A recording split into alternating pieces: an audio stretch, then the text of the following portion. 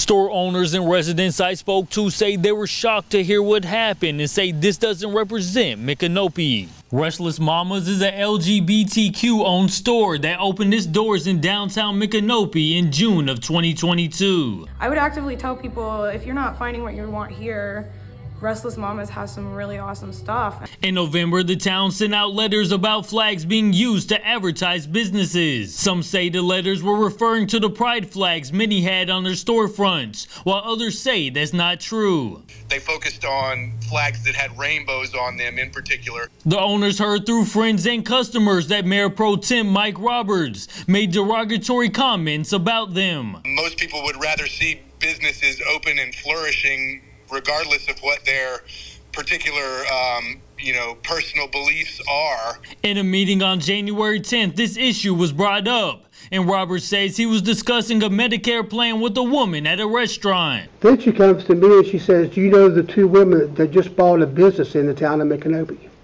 And I said, "Do you mean the two lesbian women that bought a business downtown?" Some say this isn't the first time this has happened. On his Facebook page, there was a post that said being homosexual is a sin. Micanopy's reaction to it was, it's complicated because it's not fair for the rest of the town to be labeled.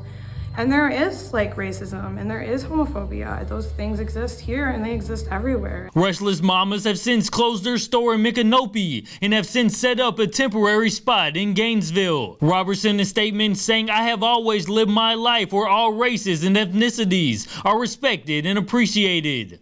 Taylor Simpson, TV 20 News.